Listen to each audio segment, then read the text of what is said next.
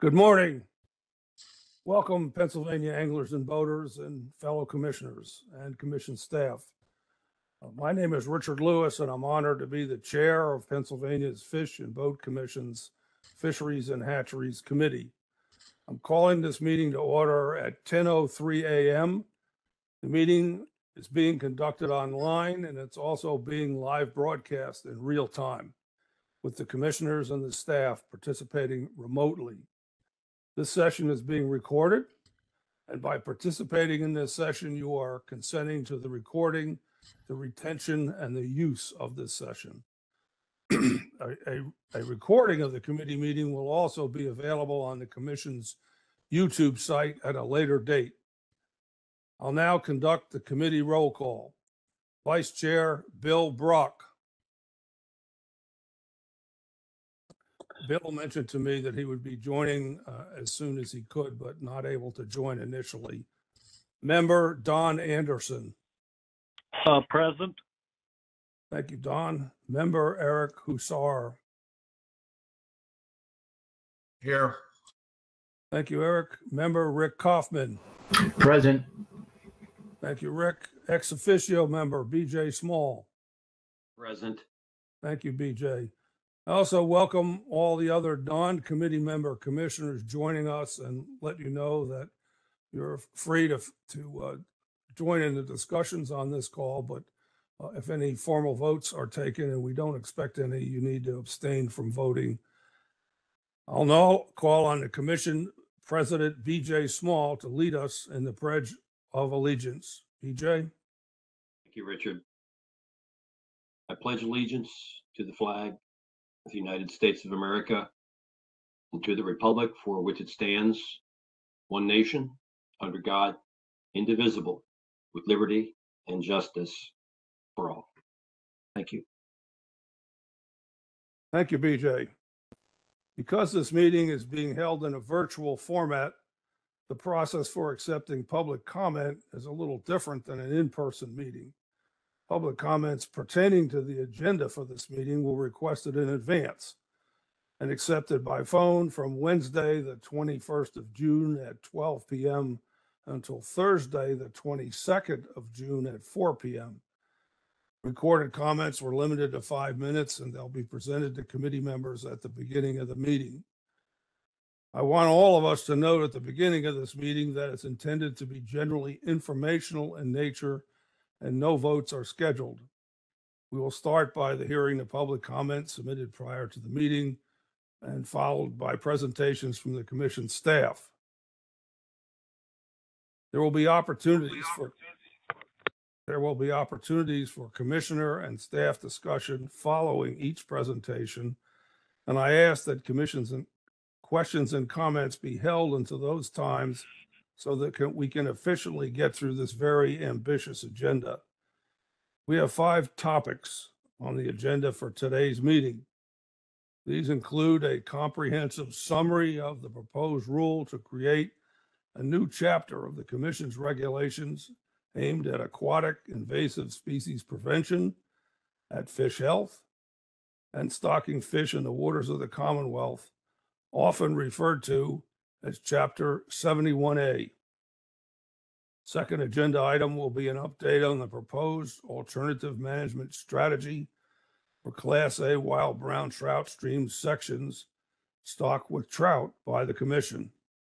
Third will be an overview of the factors and approaches that staff intend to employ to evaluate the current minimum size and daily take limit for trout under the Commonwealth's inland waters regulations.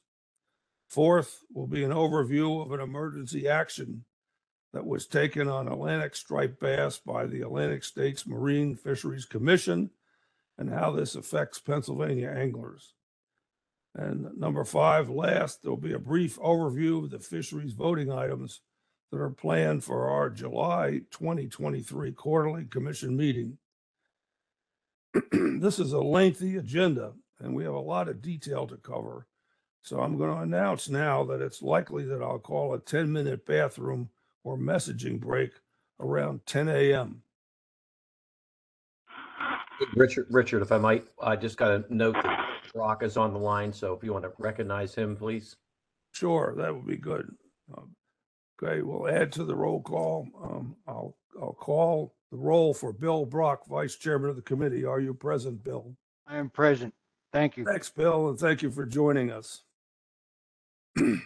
As usual, at a committee meeting, we normally first hear public comments submitted to the commission and then move on to the staff presentations.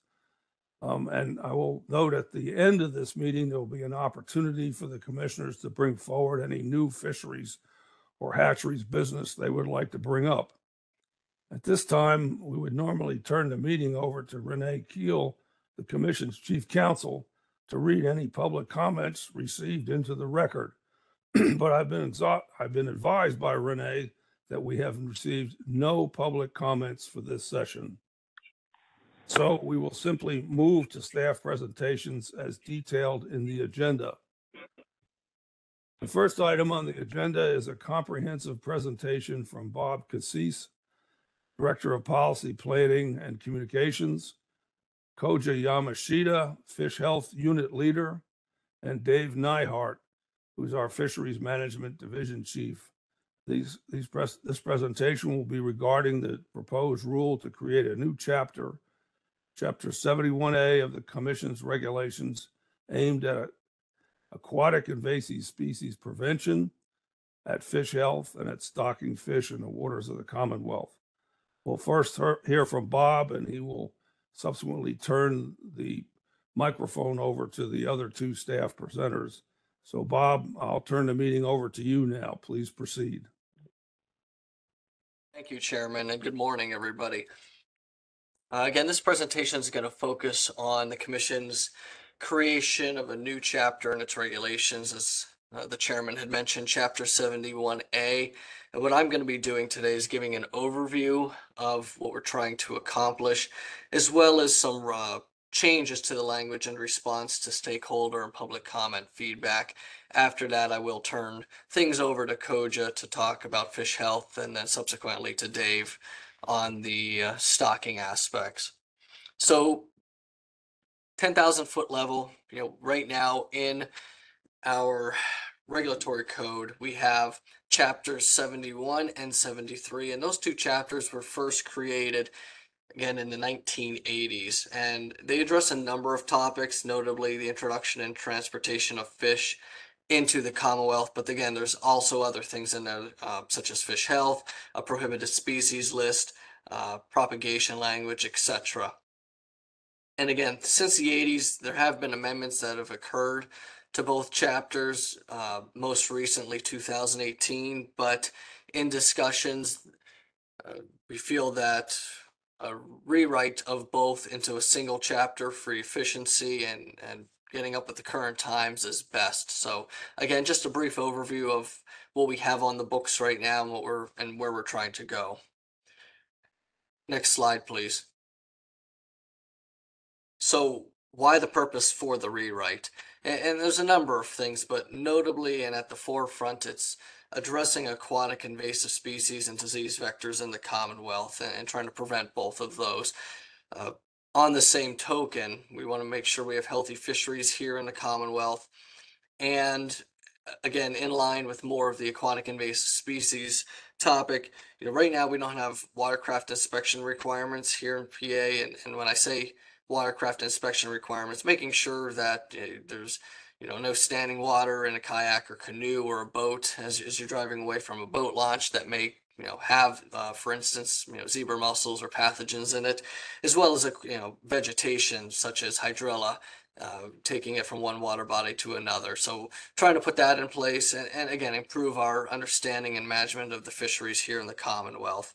Notably, in the U.S., there's over 30 states that have some sort of requirement for tracking how and when fish are stocked in state waters. And notably, at least for the states in the Northeast, we are the only one that doesn't have any paper trail in place for tracking. Again, from the fish health perspective, we're trying to prevent new pathogens from coming into the Commonwealth, as well as mitigating the spread of those that are existing in Pennsylvania at the moment. And as I mentioned before, just again, the creation of watercraft inspection requirements. At least 19 other states in the US have something like that in place already. So again, this is really aimed at the aquatic resource conservation and preventing aquatic invasive species. Next slide, please. So what I wanted to do was just give a few examples to show exactly, what we're trying to address.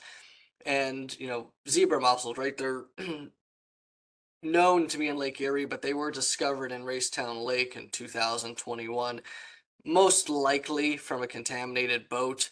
But again, once those get into a water body, they're really, really hard and almost impossible to get out completely.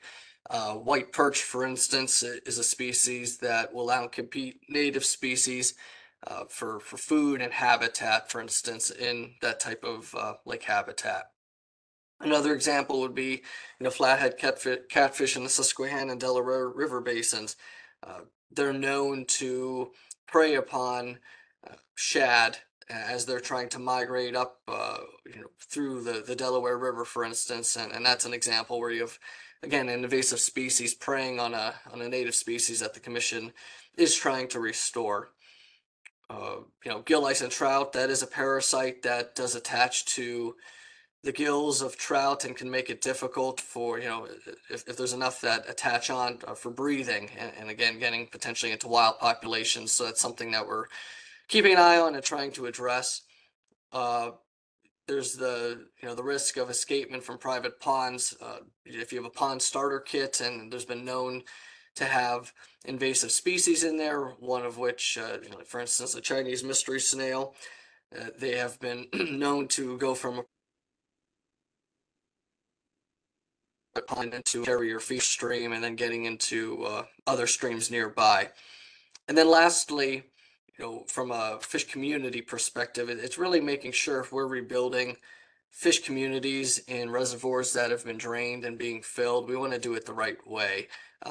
For instance, I know we are in the process of rebuilding the fish population in Somerset Lake, and that process really started with putting a bunch of shiners into as the first fish species to really, again, rebuild that community. So making sure that we're putting the right fish in at the right time.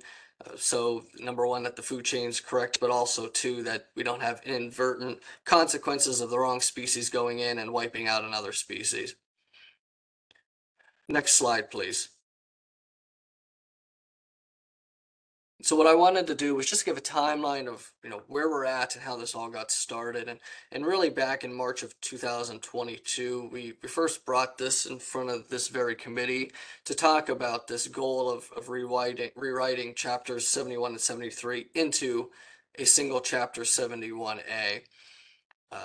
The entire Board of Commissioners approved a proposed rule in April of last year. After that, there was a formal public comment period, and well over 1,000 comments did come in for the Commission to consider. What we did is we took a look at those comments, figured out, what changes were needed or could be needed, and did discuss I'll call it the themes of those comments at a committee meeting in September of last year. Since then, we've worked with stakeholders, broad stakeholders, to come up with changes. Again, that summary of changes was addressed both in January, and a status update on the process was given a couple months ago at a committee meeting in April. Next slide. As I mentioned, outreach with stakeholders throughout this process has been crucial and vital. We did put a proposed rule out, and prior to the proposed rule, worked with some stakeholders on language, notably the Aquaculture Advisory Committee, to really figure out, what works and where can both parties find a common goal to again, for the aquatic resource management here in the Commonwealth. But again, once the public comment period started and we saw who else was involved, we've really been coordinating with our sister agency, the Pennsylvania Department of Agriculture, to really see where their jurisdiction ends and where ours starts, and again, figuring out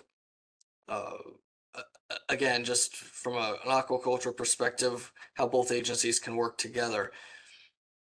During that comment period and shortly after, we had several meetings across the Commonwealth with another important partner, cooperative nurseries. They raise trout, they stock it in local streams, and we wanted to hear their feedback on this proposal and how it can be improved from a language standpoint to make it sure it works smoothly for them.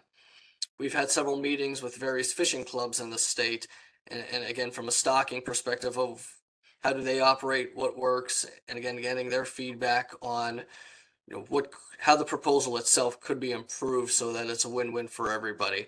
And as I mentioned, throughout this entire process, dating back to a few years ago, we've had continuous sharing of the drafts to solicit that feedback, that input, their expertise and institutional knowledge to make sure we're putting forth the best product that we can that works for everybody but still maintains the integrity of this proposal.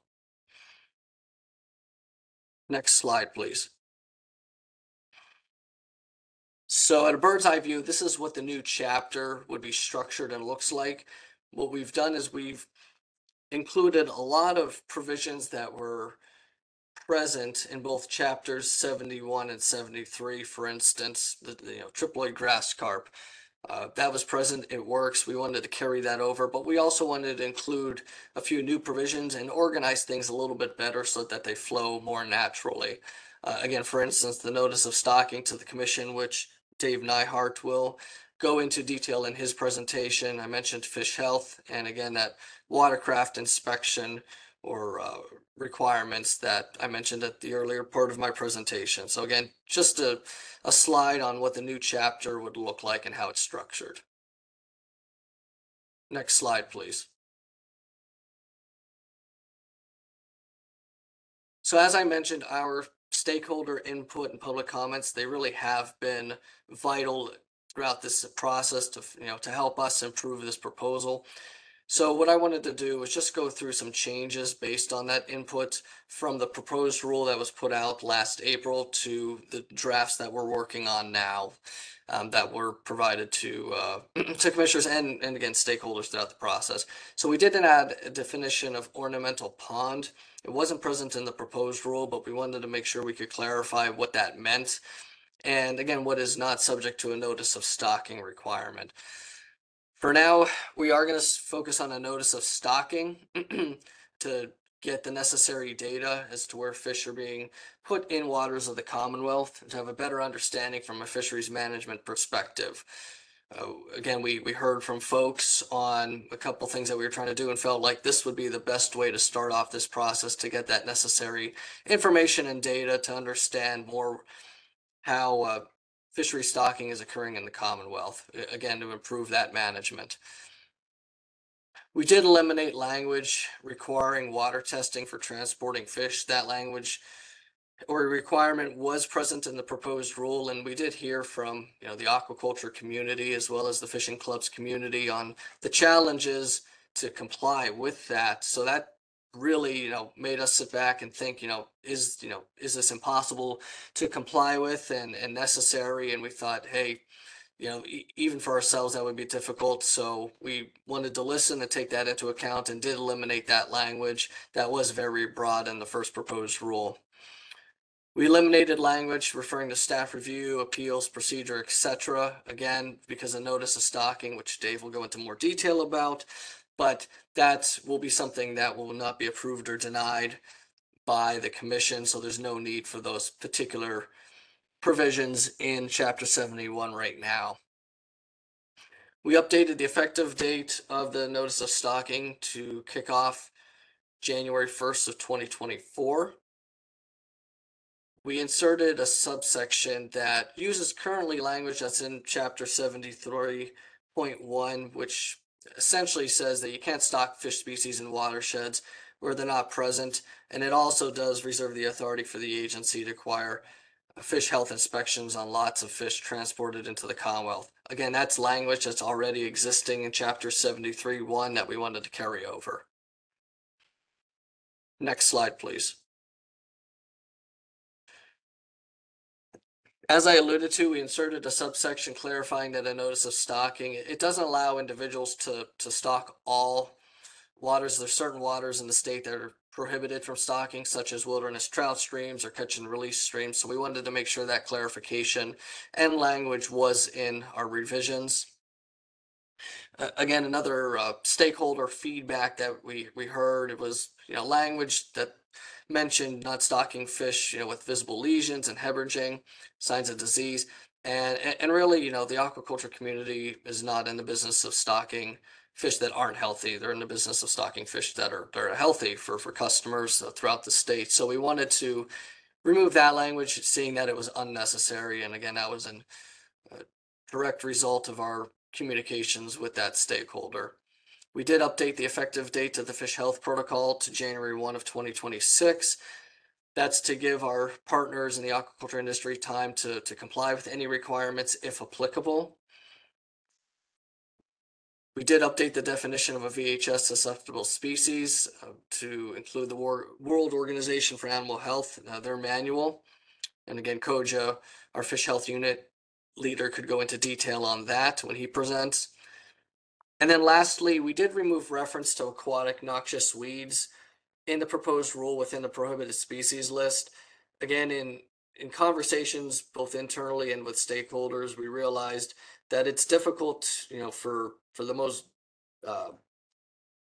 versed folks, I should say, to really understand what is a noxious weed and what's just an aquatic plant, and there's hundreds and thousands of them out there. So what we did to avoid any confusion is we removed that reference to aquatic noxious weeds, because the watercraft inspection requirements in the proposed rule, that would encompass any aquatic vegetation when you're leaving a boat ramp or launch area. And again, prohibiting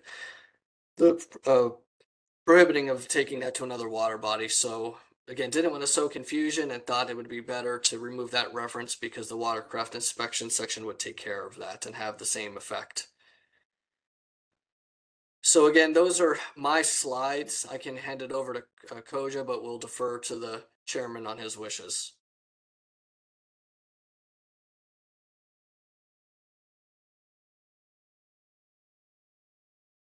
Okay, Koja.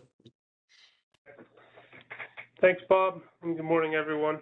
Today I'm going to be going over the Fish and Boat Commission's Fish Health Inspection Protocol document, basically providing an overview of the document, the importation fish health requirements, the requirements for introducing or stocking fish into the Commonwealth waters, and then the actual fish health inspection and certification requirements, so what the actual testing is. And then lastly, going over the changes since the April meeting in 2022. Next slide. So when it came to developing the Fish and Boat Commission's Fish Health Inspection Protocol, there were several overarching goals of the protocol. First and foremost, we wanted to provide protection to the Commonwealth's aquatic resources in the aquaculture industry. And when we talk about the aquaculture industry, we're talking about the commercial hatcheries, the state hatcheries, and the cooperative nurseries. And we wanted to do this by preventing the introduction of specific pathogens into Pennsylvania. So pathogens that are not here, we want to make sure that we're not introducing them with importations of fish. And then we also want to help to control the spread and prevalence of pathogens already present in the Commonwealth. I want to point out that the protocol is separate from Chapter 71A. And this was done so that we can update the protocol when needed quickly. And also want to point out that when we do this, all changes will be posted in the Pennsylvania Bulletin for public comment, and that we're going to consult with the Pennsylvania Department of Agriculture prior to proposing any changes to the document. An example of when we need to update this is if there was a new pathogen that we're concerned about, or we want to remove a pathogen and testing requirements for that pathogen, and maybe there's a new testing protocol that's been developed that is not listed in the protocol. So we want to be able to add that kind of stuff as needed. And then, as Bob mentioned, we consulted with the industry and all the other stakeholders throughout the development of the protocol. Next slide.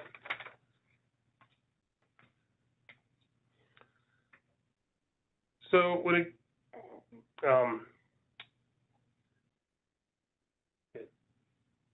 when it came to actually what's in the protocol, we have the fish health testing requirements for importing fish into the Commonwealth. And the, as mentioned before, the fish health testing requirements for introducing or stocking fish into the waters of the Commonwealth. And then also we provide the information on the acceptable testing methods and protocols. And this is geared mostly towards the lab and industry. And then it's also, as Bob mentioned, we have the 2-year grace period after implementation, which is going to allow for the industry to comply with the fish health requirements for stocking and importation. Next slide.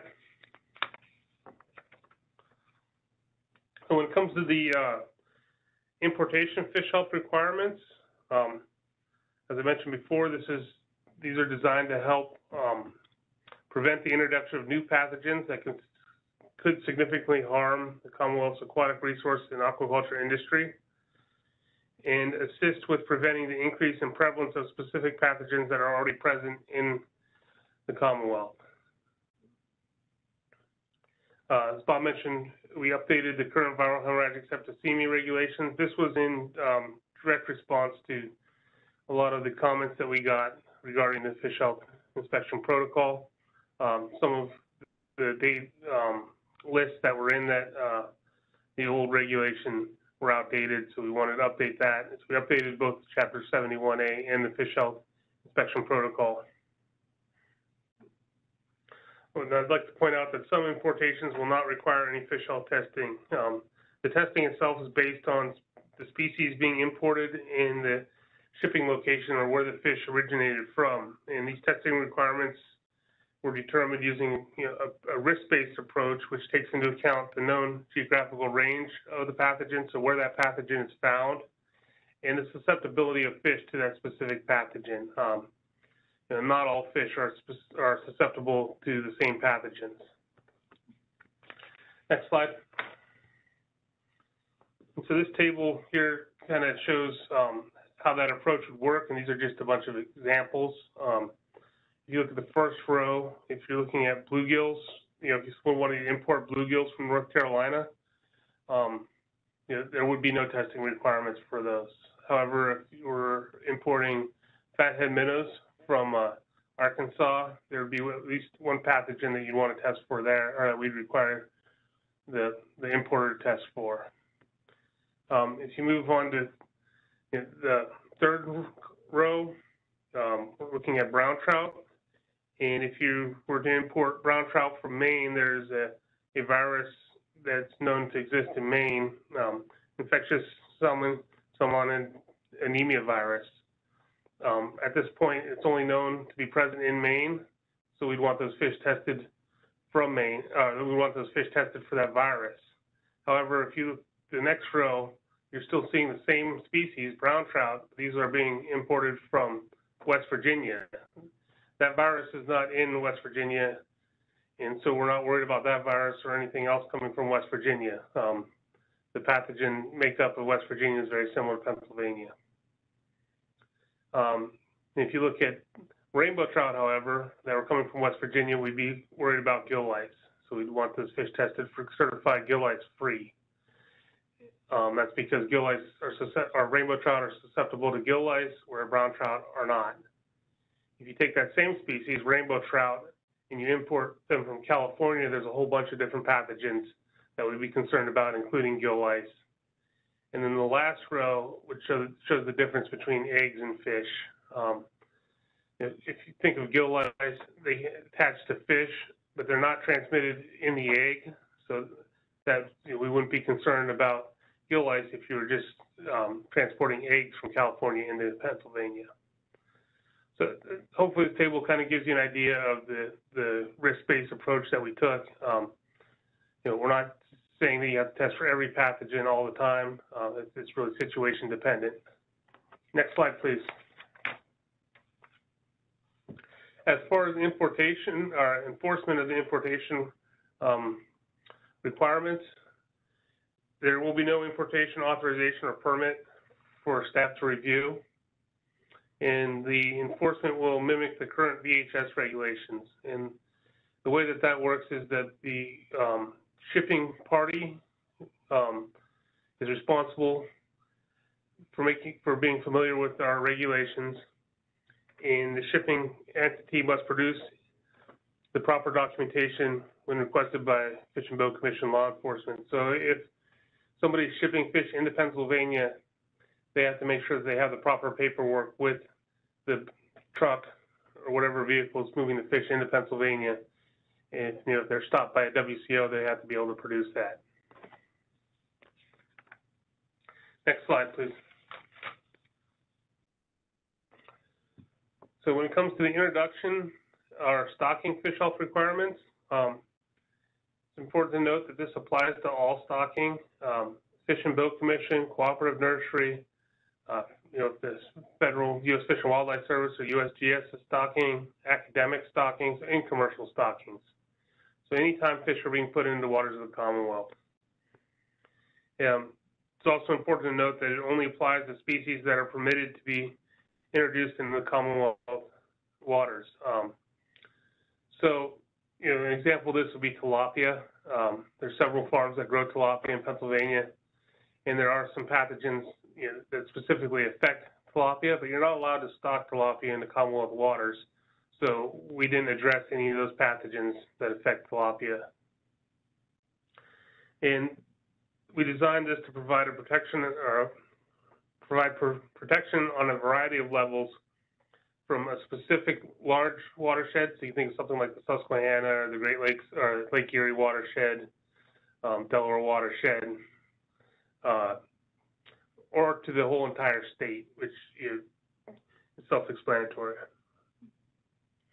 And the regulations themselves are dependent on the species being stocked and the stocking location. So with the importation, we were concerned about where the fish originated. With the introduction and stocking, we're concerned about where the fish are going in the species. And it's important to note that many stockings will have no or minimal fish health requirements. And it does not require all facilities to conduct fish health inspections, only if they meet the specific requirements in the protocol. If a facility is raising fish for the food market and they're not selling fish to be stocked, this will not apply to them. Next slide, please. So I'm going to talk a little bit about the gill ice certification requirements.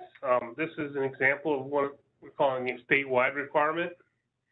This only applies to fish obtained from the PA Department of Agriculture registered propagators or dealers. So in order to sell fish in Pennsylvania, you have to either be a propagator or a registered propagator or dealer. So it only applies to those types of fish or fish from a Fish and Boat Commission state hatchery or cooperative nursery. And this language was changed as a result of public comments as well. It only applies to brook trout, rainbow trout, and tiger trout. It's not applicable to brown trout. Brown trout are not susceptible to gill ice.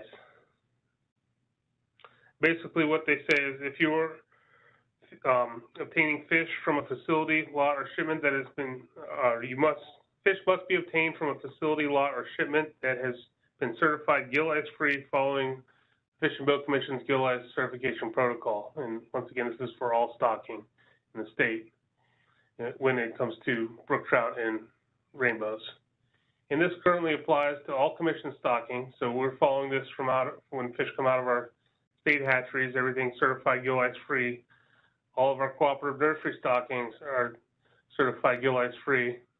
And any stockings requiring a PFBC special activities permit.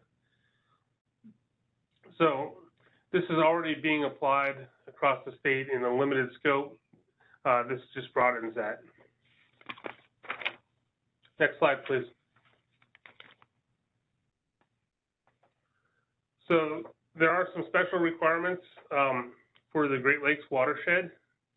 And so this would be an example of requirements for a specific watershed or drainage.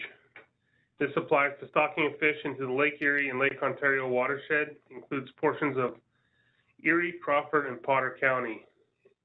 And what we're saying here is that fish must be obtained from a facility or be from a lot of fish that have tested negative for the following pathogens and parasites following the Fish and Boat Commission's protocol. And there's a list of the pathogens there. I'm not going to go through them. But basically what this does is ensures that the Fish and Boat Commission is fulfilling its duties as a member of the Great Lakes Fisheries Commission and also as a member of the Great Lakes Fish Health Committee. And it's important to note that the Pennsylvania Fish and Boat Commission, both our state hatcheries and our cooperative nurseries, already meet all these requirements. So we've already been doing this. We're just asking everybody else to do it as well now. Next slide, please. When it comes to the enforcement of the fish health stocking requirements, the notice of stocking instructions, which will be with the notice of stocking that Dave's going to present on later, will clearly state when a fish health certificate is needed. So when these fish health requirements are going to take place. If required, the notice of stocking applicant is responsible for obtaining and ensuring that the fish health certificates are present at the stocking and are presented to the Fish and Boat Commission when requested. So this is not on the commercial farm where they get the fish from. It's on the applicant to make sure that that farm has the proper documentation and that they receive that from the farm.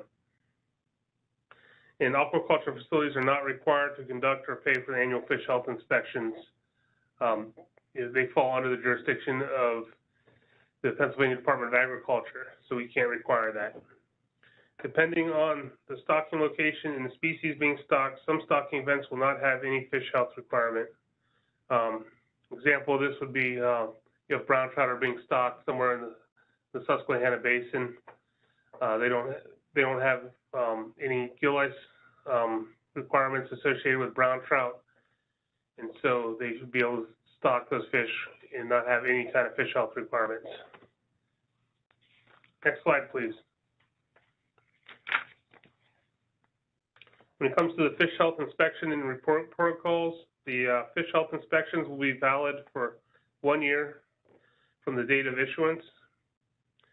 The number of fish that need to be sampled in the accepted testing protocols are the same in many surrounding states such as New York, Maryland, and New Jersey. And this is designed to help the commercial aquaculture so they don't have to do additional testing. If they're sending fish to New York, they're already going to have to do this testing, and they'll be covered in Pennsylvania as well. Same thing, they're sending fish to Maryland or New Jersey. And if a facility tests positive for a specific pathogen, the protocol outlines ways for that facility to demonstrate freedom from that pathogen. Next slide, please. Also included in the protocol, it provides the required qualifications for the individuals conducting the inspection. And I want to point out that any individual meeting these requirements can perform the hatchery inspection. This includes employees of the hatchery, as long as they meet those requirements that are in the protocol. It allows for a variety of reports and certifications that are standard in the industry. We provide a sample report that they can use if they'd like, but any report or document, as long as it has all the information that we're asking for, will be accepted. And the requirements for a facility to demonstrate freedom from a pathogen will only require a single facility or lot inspection without detecting a pathogen. Next slide, please. So as far as the updates that have occurred since last April, or April of 2022, there were a lot of minor grammatical update changes, but as far as the major ones, as I mentioned before, we updated the VHS language, both in Chapter 71 and also in the Fish Health Inspection Protocol, brought that up to date. We inserted language stating that certification through programs such as the Comprehensive Aquaculture Health Program Standards, also called CAPS, will be accepted by the Fish and Boat Commission. Basically what we said is anything that the USDA would put their stamp on, we'd accept. we added the language stating that fish obtained from a PA Department of Agriculture registered propagator, PA Department of Agriculture registered dealer, PFBC state hatchery or PFBC cooperative nursery must be certified gill lice free following the Fish and Boat Commission's gill lice certification program protocol. Prior to this, we said that any brook trout or rainbow trout, regardless of where they came from, needed to be certified gill lice free. What this change did is that it allowed for someone who purchases fish from a certified facility and holds them in a private pond or raceway to forego recertification of the fish prior to releasing them into a water of the Commonwealth. And we had heard some of the comments and concerns that sometimes people or clubs will purchase fish from a commercial dealer, hold them in a pond or raceway on their property for a day or two, and then they'll actually take them out to the stream and put them where they want them to go. And the problem with the past language was that would have required that those fish that were only held for a day or two in that little pond or raceway would have to be recertified prior to being released into the stream on the same property. And we were told that, you know, sometimes it's only a couple hundred fish, and it wasn't cost effective to have those fish recertified, or there wasn't time to get somebody out there to certify those fish. So we looked at that and realized that that would be difficult, and we changed the language to this here. Next slide, please. We reduced the requirements for a facility to demonstrate freedom from a pathogen to require only a single facility lot inspection without detecting a pathogen, and this was requested by the industry. You know, the way it was written before, it could have taken 3 years to demonstrate freedom from a pathogen. So this would just require a single testing and maybe a year worth of you know, being down, or they're not being able to make a profit off of their fish. Then we added language clarifying the process for updating the fish health inspection protocol, and this included citing where this language was in Chapter 71A as well. And then, as Bob mentioned before, you know, as we did in Chapter 71A, we removed all references to a stocking authorization. Next slide. So, in summary, when it comes to the fish health inspection protocol, the protocol provides a vital tool to aid the Fish and Boat Commission in its mission with protecting, conserving, enhancing aquatic resources, Commonwealth. Provides protection to the Commonwealth's aquaculture industry, commercial hatcheries, our state hatcheries, cooperative nurseries, and, you know, it'll help protect everybody. Similar requirements of surrounding states in Great Lakes Fish Health or Fish Commission member agencies. It brings us in line with these other states. And there may be a financial impact to the aquaculture industry. However, as we mentioned before, we've worked with the industry throughout the process, and we've tried to reduce this impact as much as we can while still providing the protection to the aquatic resource. And just a reminder, fish health testing will not be required for all stockings or imports, and that the protocol is separate from the actual Chapter 71A, and this was so that we can modify it as needed. And that concludes my presentation on the fish health inspection protocol. I'll turn it over to Dave Nyhart. Dave, this is Richard Lewis, Commissioner Lewis. Before you get started, I have a housekeeping item to handle. I earlier had a roll call of the committee members, and all committee members were present, as well as our chairman of the commission, BJ Small. But in order to have this webinar type meeting work effectively, I want to acknowledge that 4 other commissioners, which make a component of all 10 commissioners, are on the call or on the webinar. And I need to check to make sure that they're signed on correctly so that they're able to communicate when they have an opportunity to make comments or questions. So as I call your name, commissioners, please just indicate that you're present, number one, and that you're able to communicate with us. Charlie Charlesworth. Yes, I'm present and I can Okay. communicate. You're very low volume, but I did hear you, Charlie. Thank you. Dan Pastori. Present. Thank you, Dan. John Mon. Present. Thank you, John. Bill Gibney. Okay, Bill, I see that you're signed on, but under the attendee section rather than the participant section. If it's possible for you to switch into the attendee session, the participant session somehow, that will enable you to be able to ask questions or make comments as you need. I thank the other 4 commissioners for attending this committee meeting and appreciate your attendance. Dave, please proceed with your presentation. Yes, thank you, Commissioner Lewis. So next we'll talk about the last part of this presentation.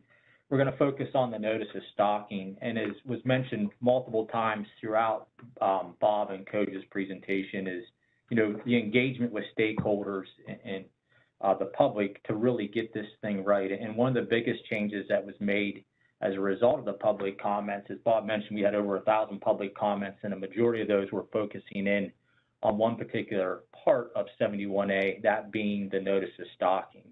So as you guys can remember through the proposed rulemaking, we were highlighting the stocking authorization. We have kind of transitioned into really focusing on the notice of stocking. So the next couple of slides will highlight what the notice of stocking is and get into the development of the form and ultimately what information we're going to be requesting as part of the notice of stocking. So as far as the notice of stocking goes, no species of fish will be introduced or placed or stocked into waters of the Commonwealth except for angling purposes without the submission of a notice of stocking.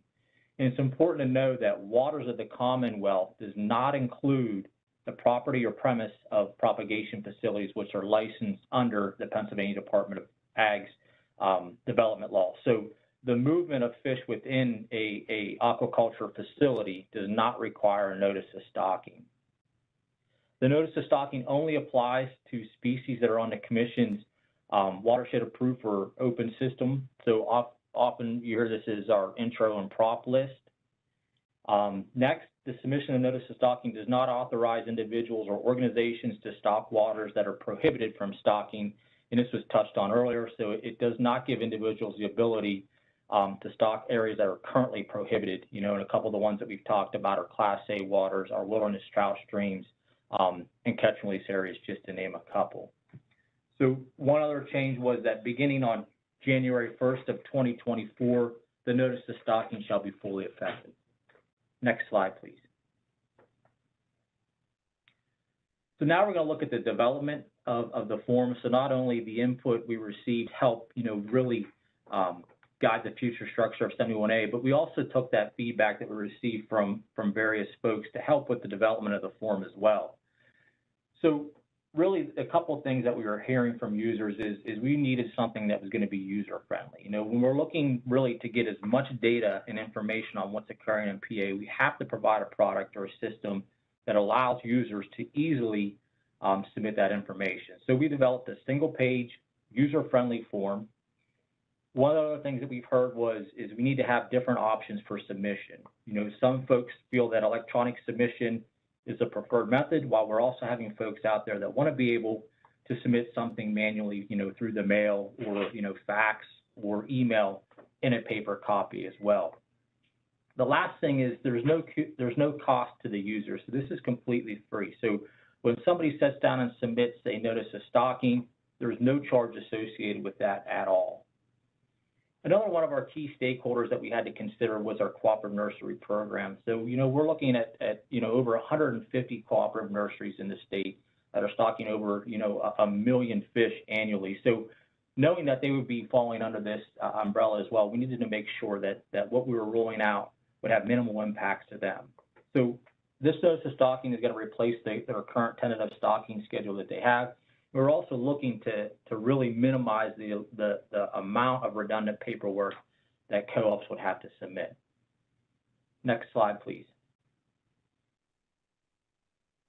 So as far as the actual form, there's 5 different sections on the form, and we'll get into highlight the detail or get into details on these actual sections in a few slides. But the 5 categories are applicant information, the stocking category, stocking location, fish species, and then the origin of the fish. I will point out that in addition to this form, we'll also have detailed instructions that will go along with the form, really allowing the user that's submitting this to be able to provide accurate information. In addition to specific instructions for the form, there's going to be a huge outreach component, not only to the notice of stocking, but to the changes in 71A. So, as an agency, focusing on outreach efforts, whether it's information on our website, we know there's going to be a huge outreach needed for this. So we're fully ready to provide that information to the public when appropriate. Next slide, please. So now looking at the sections that are provided. So again, this is the draft form that we pulled together. Looking at the first 2 sections, section 1 being the applicant information. So just basic general information on the individual organization that is applying for the notice of stocking. And you can see here, their individual's name, where they're located, if they're affiliated with a cooperative nursery or any other type of organization. And really, if this information is important, if we have to reach back out to anybody, this allows us the avenue to correctly and easily identify the individuals or groups that's doing the stocking. The second section is the stocking category, so we've broken it down into 3 categories: general stocking, fishing derbies or tournaments, and a restoration project. And we expect that in large, most of the categories that will be occurring or stocking that will be occurring will probably be tied to a general stocking. But if it's tied with a fishing derby or tournament, you can see highlighted in the lower right corner in green that the notice of stocking, in addition to a notice of stocking, the applicant will also be required to fill out a special activities permit. So we provide a link, so the user can easily go and access the special activities permit form to fill out as well. Next slide, please. So getting into sections 3 and 4, section 3 is the stocking location information. So really this is the opportunity for the applicant to provide us with information on where the stocking is occurring. And you can see multiple things that we're looking to get here. The type of water it is it a stream? Is it a lake? Is it a pond? Where is the stocking occurring? Is it occurring on public or private land? What's the name of the water body? And really, we as an agency have identified a lot of the waters that we currently manage and have names associated with them, but there's a lot of local names that people give these waters. So in addition to asking this information, you can see on the top right-hand corner, there's a link to Google Maps. So we're allowing people to use these outside mapping software to better pinpoint and identify where the stocking is occurring, whether it's providing a name, or you can see here in the next columns or next rows down below, providing some lat lawn information. Really, the more detailed information that we can get as an agency really allows us to know not only it allows us to know where the stocking is occurring.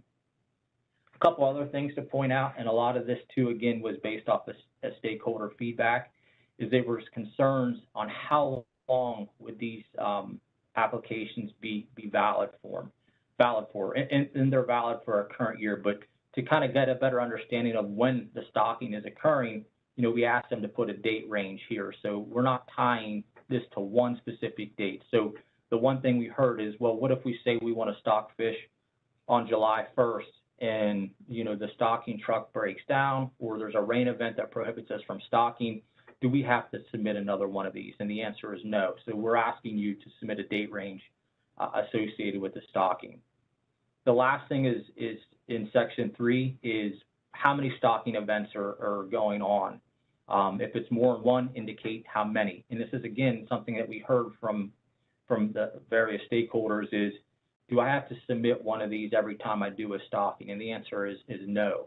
They would be specific to an individual water. If you're stocking that water 10 times, you only need to submit this form once, and you just indicate, how many stockings are going to occur on this one form. The next section, section 4, is the fish species information. So we included areas for individuals to indicate what type of fish species will be being stocked, rainbow trout, tiger muskie, whatever the case may be. And then we also are asking what the total number will be stocked. And again, based off of input we had from industry on this one, not everything that they do is based off of a number being stocked. Oftentimes it can be based on a weight. So we've allowed the user to indicate whether or not the total being provided is based off the total number or the pounds associated with that stocking. Next slide, please. In the last part of the form, the last two sections will be section 5, which is looking at the origin of the fish. Again, pretty basic information. It's the same information that we request on our SAPs. And the last part would be the receipt that's associated with it. So if you're submitting this thing manually, you can detach and retain a copy of the submission receipt that has all the information tied back to the specific form that you submitted. In the chance that you're stopped by a waterways conservation officer, you have proof that a notice of stocking was submitted. Next slide, please. So the last slide I have is just an overview, a summary of the notice of stocking. And really, what does this get us? It really provides our agency with the opportunity to not only assess the numbers and types of stockings in the Commonwealth. And as Bob mentioned before, there's roughly 30 other states in the U.S. that have some sort of requirement to liberate fish into the waters. And in fact, Pennsylvania is the only state in the Northeast that does not have any type of system in place. It enhances aquatic invasive species prevention. AIS is really at the forefront of preventing AIS is really at the forefront of a lot of what we're doing, not only in Pennsylvania, but other states as well. It'll allow us to gather additional data to streamline the process in the future and really, inform a lot of the fisheries management decisions and practices that are going on now. And again, as I mentioned, the cooperative nurseries are a huge stakeholder in this, so really, this really improves upon the current co-op stocking schedule. Next slide, please.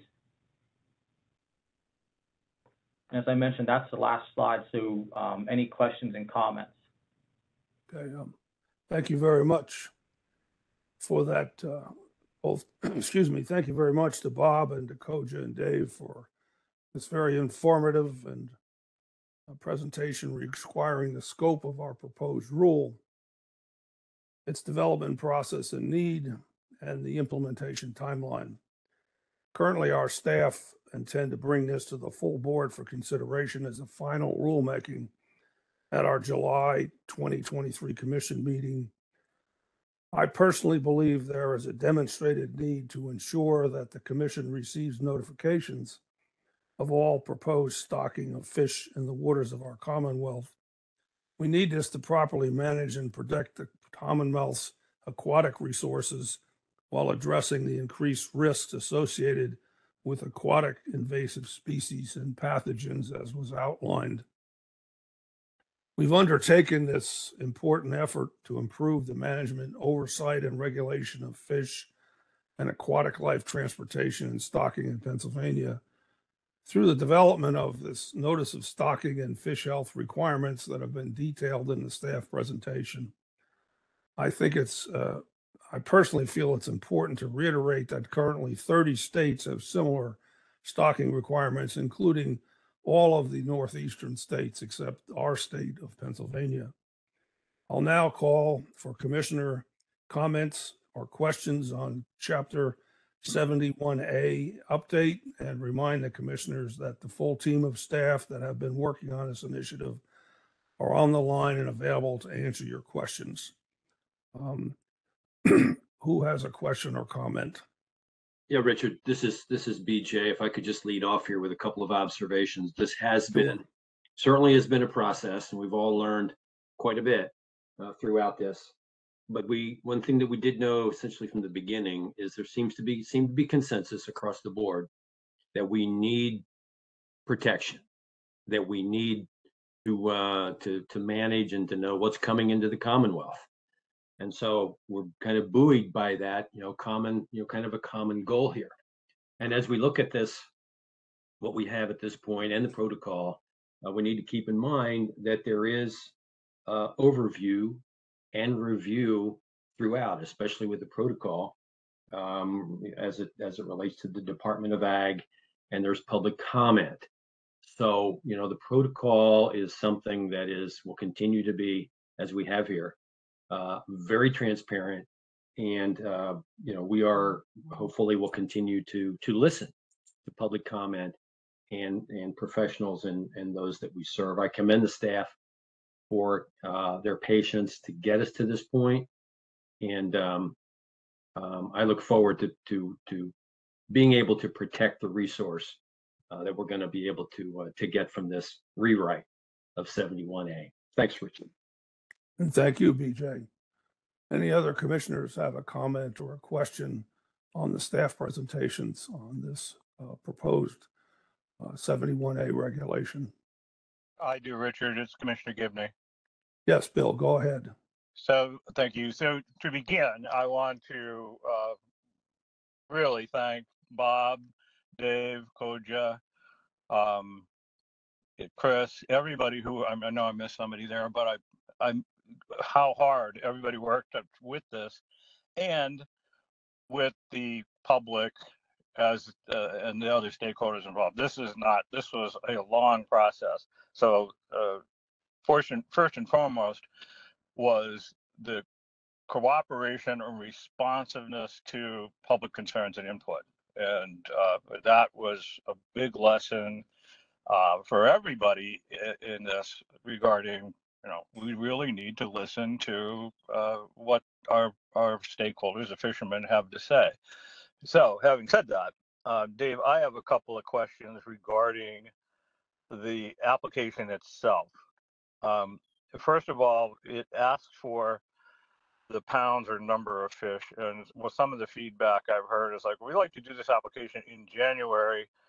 We don't know, because such as in a case like this year, they may have ordered 1,000 pounds of fish and then there's no water, so they're holding now or canceling stockings for the rest of the year. So is there a way, or do they have to update this estimation, or what? Really, should they just put in an estimation if we're going to apply in January and not stock until May? What is happening with this number? Is it updated? Yeah, thank you, Commissioner Gibney. So really, there's no process or no ask in place for applicants to provide updated information. When we get this, we're assuming if it's on there, it's going to happen. So if they're requesting or indicating that they're stocking, 500 rainbow trout in July, and for some reason they don't, we do not need to be notified.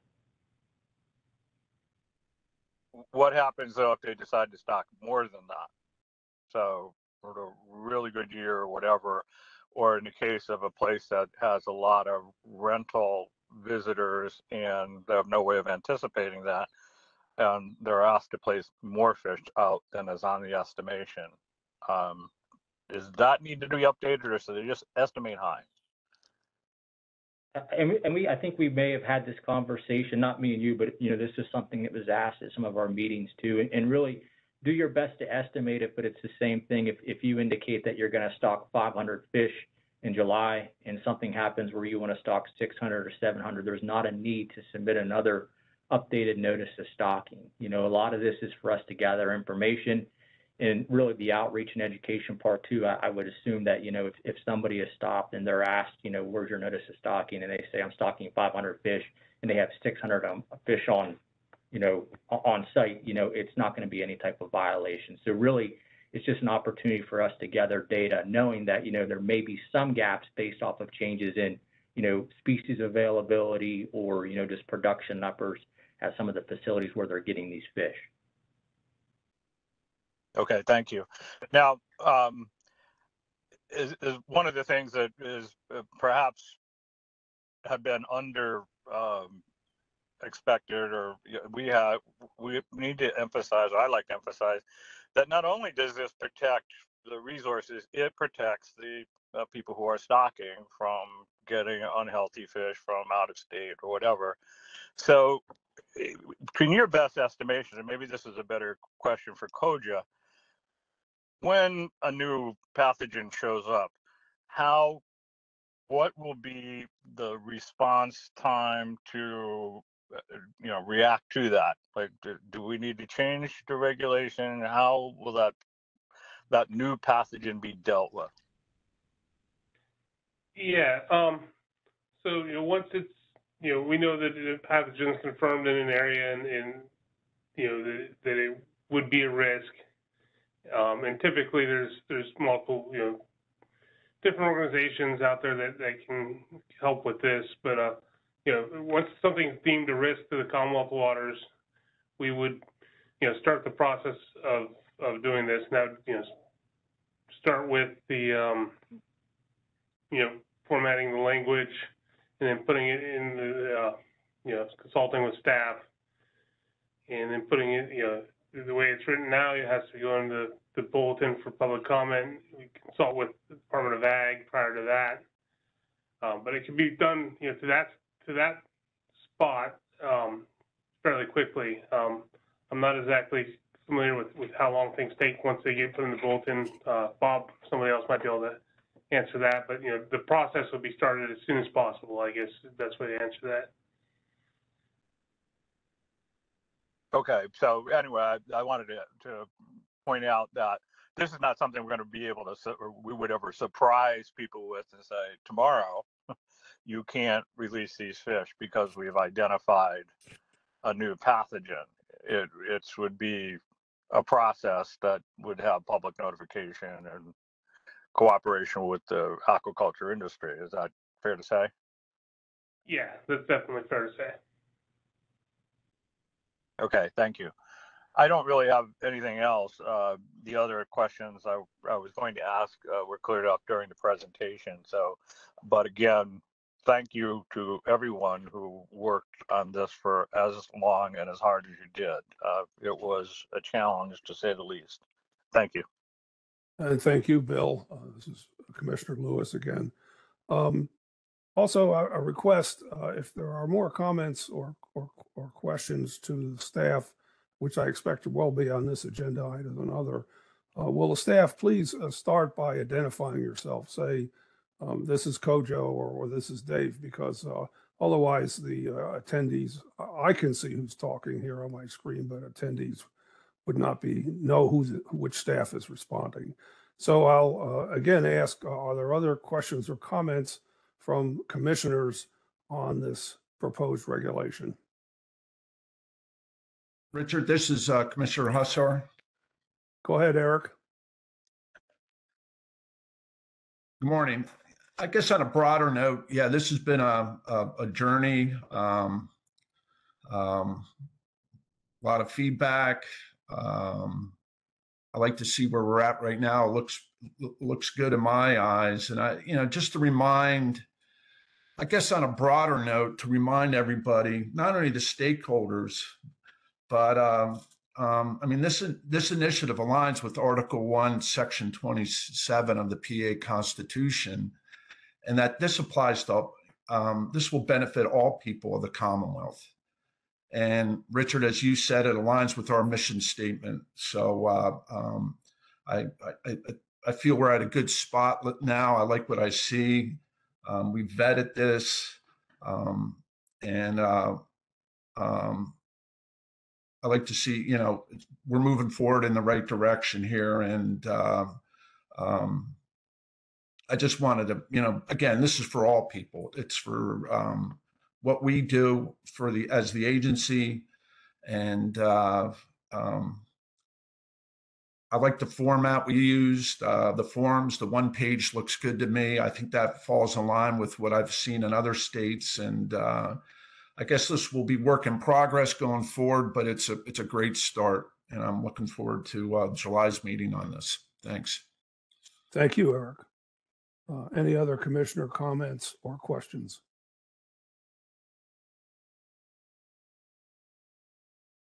Okay, if not, I will like to mention that there are 22 attendees that are attending this committee meeting. They're not participants. We have additional number that are participants. but we have 22 attendees, which is great. It's a very good attendance, probably higher than we would have. I'm sure it's higher than we would have if we had this meeting in person in Harrisburg or other places.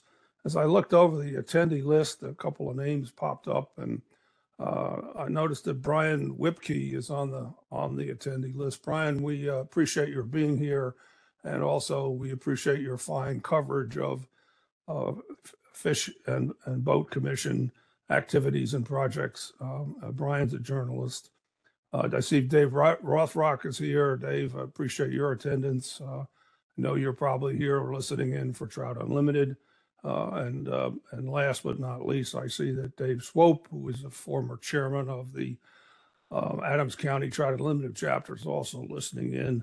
And not that I don't also appreciate all the other 19 folks that are also participating. I just don't know all of you or can't identify you because it's just a phone number. But I want to thank you for attending this meeting. We're now at 11:13 a.m. We still have 4 more agenda items to cover, but I'm sure that many of you, like me, need a short break. So I'm going to call a break now. It's 11:14 a.m. I'm going to restart this meeting again at 11:24 a.m. and I will see you then.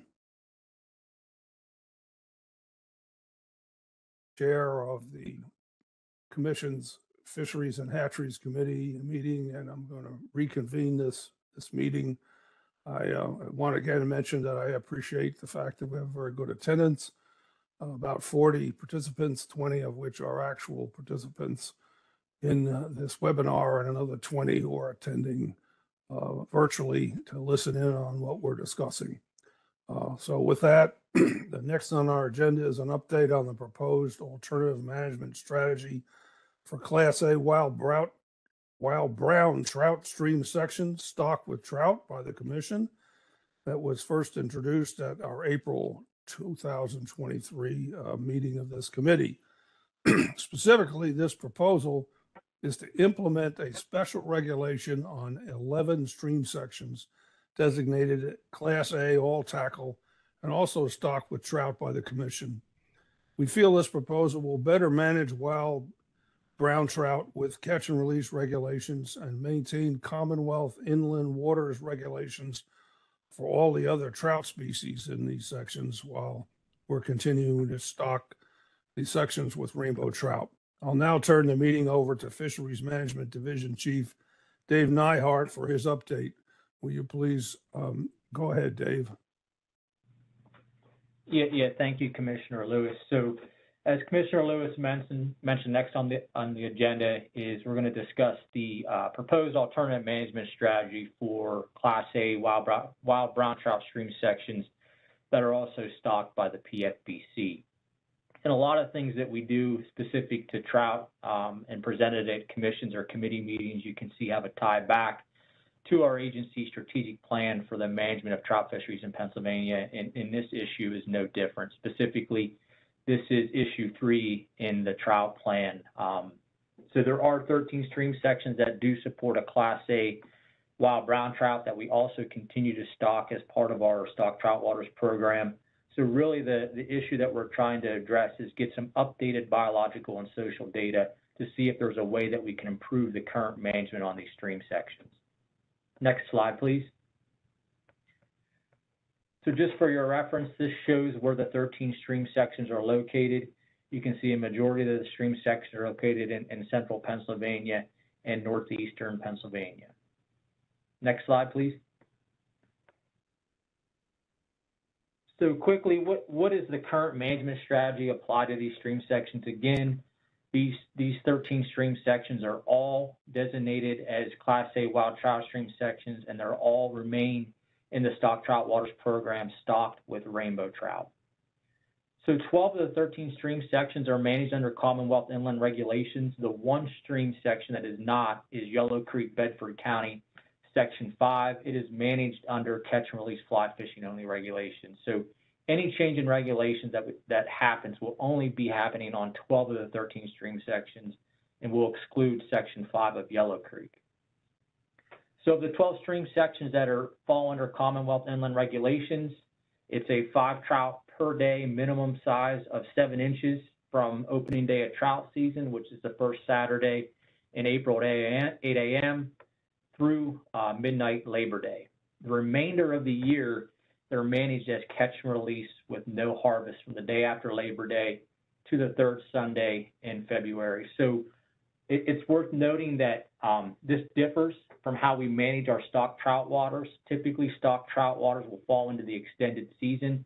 There is no extended season applied to these 12 stream sections, even though they are managed as part of the stock trout waters program.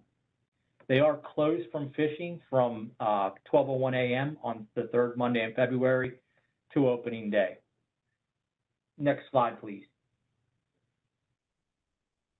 So really, what are the timeline of the events?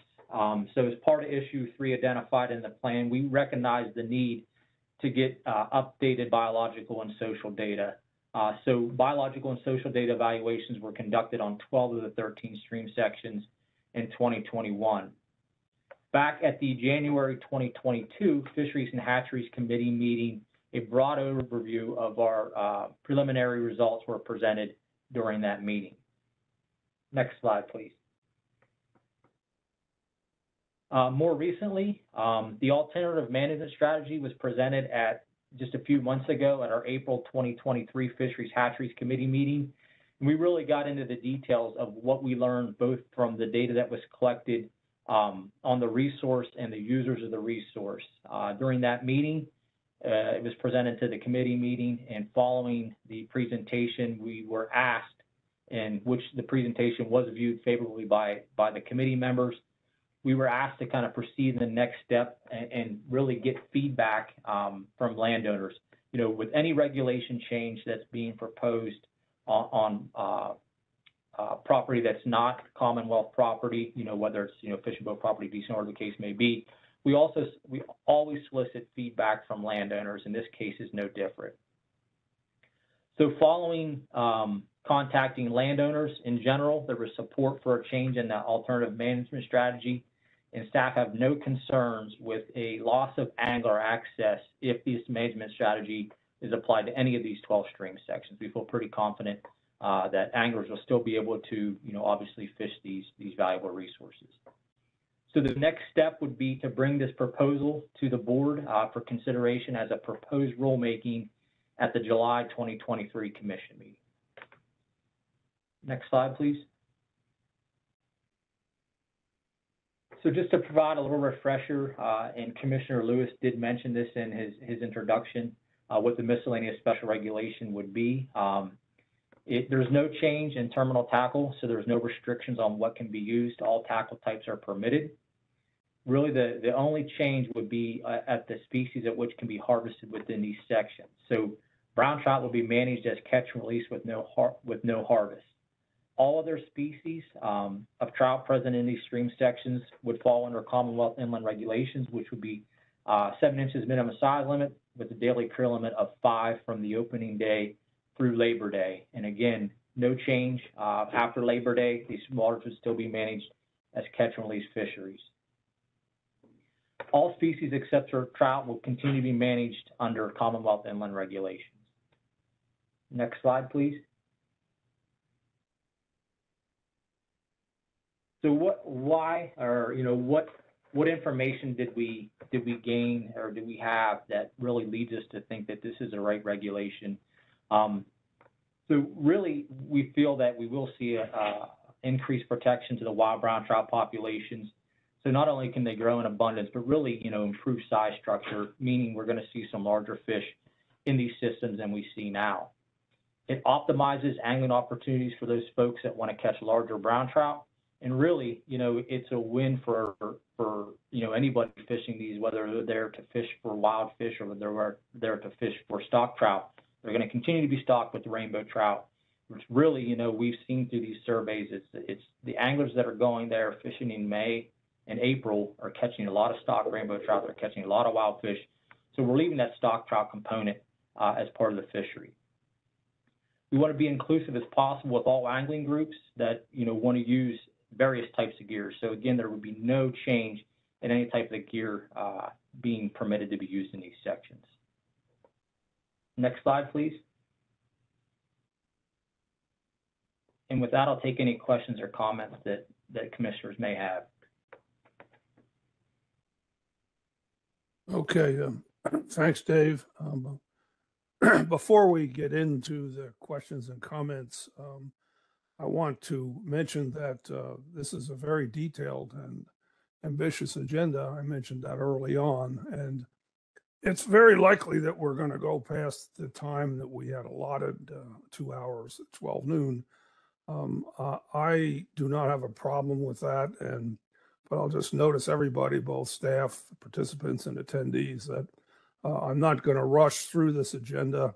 The items are all very important, and if we happen to run a little past 12 noon, that's the way it's going to be. It's not going to present a problem for me, and I hope it won't for you either. With that, I thank you again, Dave, for that detailed presentation.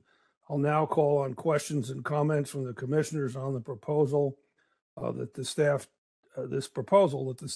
intend to bring up before our commission meeting for a full board vote in July. So any commissioners would like to comment or ask a question, please do so now.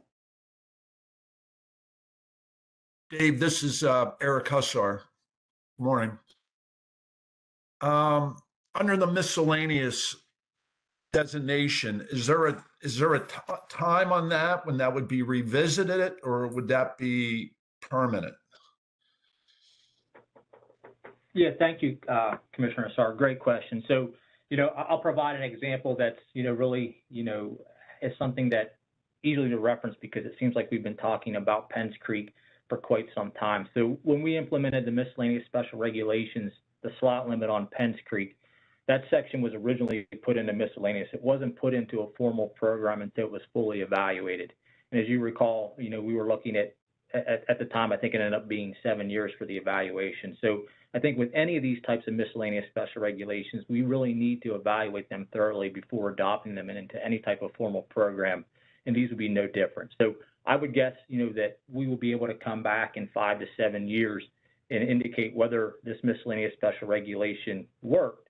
And if it did work, what's the commission, what's staff's thoughts on formally adopting a special regulation program to then designate these stream sections into? Yes, Yeah, and Dave, this is Chris. Yeah, Dave, that's I was leading into the same section 3 there on Penns Creek. So thanks for the clarification there, and that makes sense. Thanks. You're welcome, sir. Sure. Any other? Thanks, Commissioner.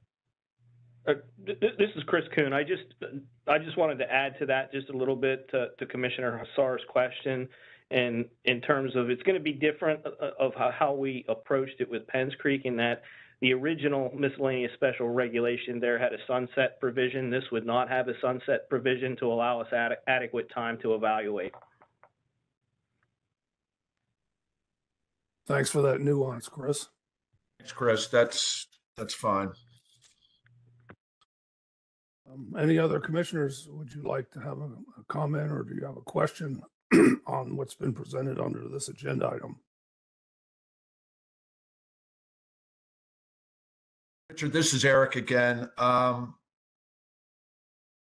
Yeah, we had a lot of detailed information given to us on this in prior meetings, and I think it's again, getting back to what we do and why we're here, protecting the resource. I think this is a step in the right direction with these wild brown trout, and especially on these 13 or 12 areas, which are some of the best of our best of wild brown trout in PA. And I think it's going to take some time. It takes time to manage these trout fisheries. It takes years to determine benefits of what we do. And I think this is a great measure going forward. Thanks. I agree. This is Commissioner Lewis. I agree with you, Eric. And I too feel the same way. If this protocol proves to be advantageous for wild brown trout, the protocol being stocking only rainbows and not harvesting the wild browns in a certain stream section. It certainly, if it proves to work the way we hope it does, could become a protocol for other streams on a stream by stream basis. And they might not even have to be Class A streams. They might be some lower classification if it would benefit the fisheries. So I'm pleased to see we're giving this a good try in a comprehensive and a scientific way. Any other questions or comments from our commissioners? If not, we'll move forward with the next agenda item, a coastal fisheries related topic that affects Pennsylvania waters on the Delaware River and estuary. An overview of the emergency action taken on Atlantic striped bass by the Atlantic States Marine Fisheries Commission at its May 2023 meeting. Chris Kuhn, Director of Fisheries, will you please give us this update? Thanks, Commissioner Lewis. This is Chris Kuhn, Director of the Bureau of Fisheries. So I'm gonna hold that discussion here for now. It's next on our agenda. Next up is Dave Nyhart for the current minimum size and creel limit discussion. Yes. Thank you very much, Chris. Somehow I moved ahead one item too fast. Okay, let me introduce that then. I apologize. I pulled the wrong agenda item up in front of me. Next on our agenda is an overview of staff plans for a comprehensive science-based evaluation of the current minimum size and daily limit take for trout under the Commonwealth Inland Waters Regulations. Last month, my friend Commissioner Pastori contacted me with a request that the commission review the 7-inch take size limit for trout as a means of further protecting wild trout, especially brook trout. When I discussed this with Fisheries Bureau Director Chris Kuhn, he noted this concept was already on the fisheries staff's radar screen. Dave Nyhart will describe the complexities of this issue, what has been done in the past, what is planned to fully inform a trout minimum size and daily limit change consideration. Dave, the mic is yours. Yes, thank you, Commissioner Lewis. So next, we're going to look at the efficacy of the current minimum size and daily limit for trout under Commonwealth inland regulations. So I really wanted to get into, what regulations are applied to waters that are managed under Commonwealth inland waters regulations. So specific to trout, we have the regular season, which is defined from the opening day of trout season through Labor Day. During that time period, there's a 7-inch minimum size length, and there's a 5 trout per day creel limit. We also, as it applies to stock trout waters, we have an extended season, which runs from the day after Labor Day through the 3rd Sunday in February. And during that time period, it's a 7-inch minimum size limit, but the daily take is reduced from 5 to 3 trout per day. It's important to know that the extended season only applies to waters that are managed as stock trout waters. All other waters outside of these stock trout waters from the day after Labor Day, really through the opening day of the following year, are managed under catch and immediate release only. So basically, 7 months out of the year, waters that are not stocked by the agency for trout are managed under catch and release regulations. Next slide, please. So to give you a brief history of how the creel limits and size limits have changed over time in Pennsylvania, it was really hard to track down when officially size limits were part of the regulations for trout. But until 1983, the size limit was 6 inches. As part of Operation Future that happened in 1983, and as a way to provide additional protection to brook trout, adult brook trout, the minimum size limit was increased from 6 inches to 7 inches. Again, this is primarily done for the protection of brook trout. On the right-hand side, the table looks at the creel limits, the daily creel limits, really over the last almost nearly 100 years. In 1925, there was a bag limit of 25 trout per day. As you can see over time, that has decreased to most currently what we had the last change in 2000 and remains the same today. We are currently at a 5 fish per day daily creel limit. Next slide, please. So really, what does staff need to do? What needs to be evaluated to determine if a change in minimum size is warranted? Again, what is the goal? And I know Commissioner Lewis has mentioned in his introduction and in his talks with Commissioner Pastore, is there a way to benefit brook trout? Is there a way to benefit brown trout? So to really understand, to see if a change is warranted, what are we trying to achieve? What is the goal? We have a lot of biological and social data. We have a lot of historic data, and we have a lot of data that's yet to be collected. So a thorough review of both the biological and social data is needed. Our agency has been collecting data on individual streams for, decades. So going back and kind of doing some data mining to see what has been collected and, what is that telling us as far as, the distribution size of different wild trout or stock trout out there really needs to happen. One thing I'll mention is back earlier this year in March, April, and part of May, our agency did a Pennsylvania statewide survey for trout anglers. It was a survey that we contracted out through responsive management.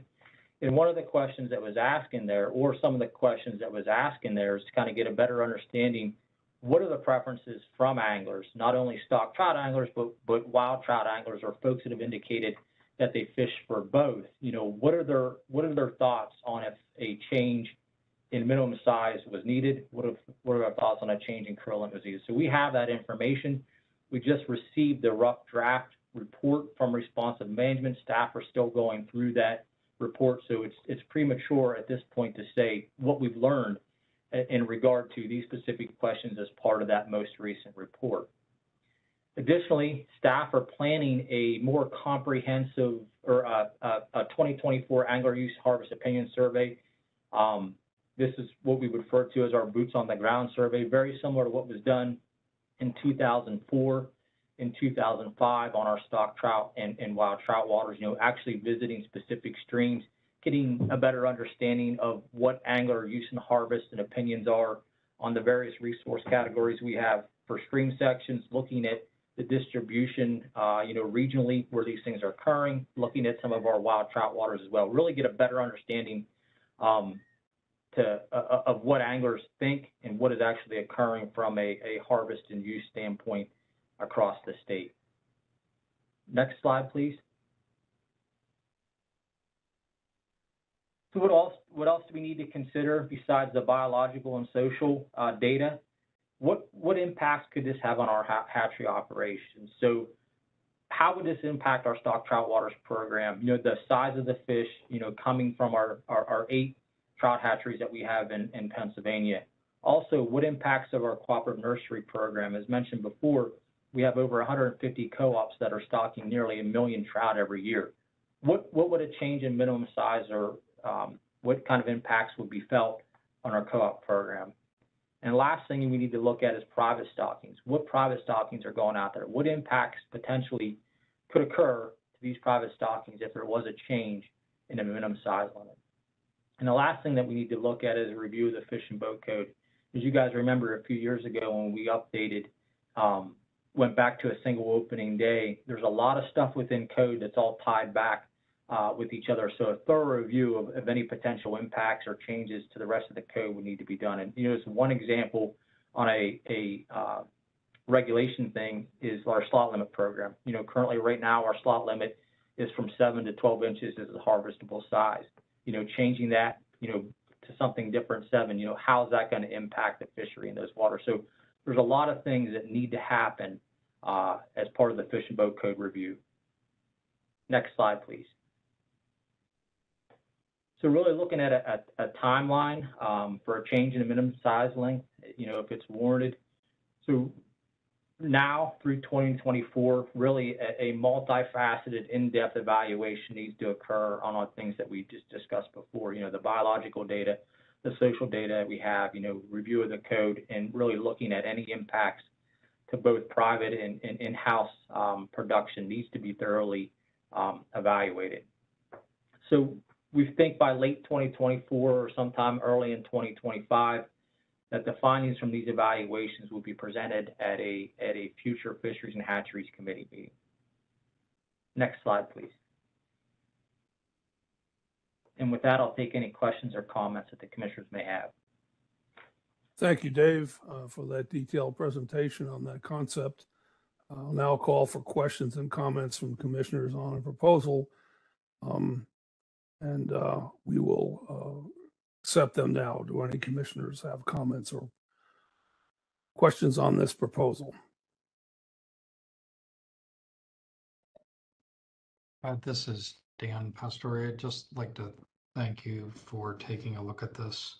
I think this originated out of an earlier presentation from the Hatcheries division where we were getting a report on the size of the trout that we were stocking that were all significantly larger than 7 inches. And my understanding is most hatcheries, or I'm sorry, most co-ops stock larger fish around over 9 inches.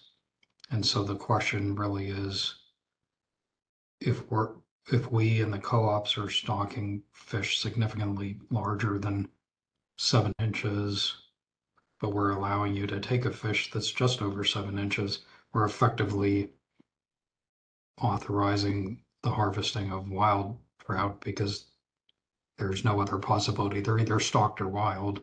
And if all the stocked trout are, say, 9 inches or larger, and the minimum size is 7, then that the fish within that slot from 7 to whatever size we're stocking have to be wild trout that we're letting people take. So appreciate you taking a look at that.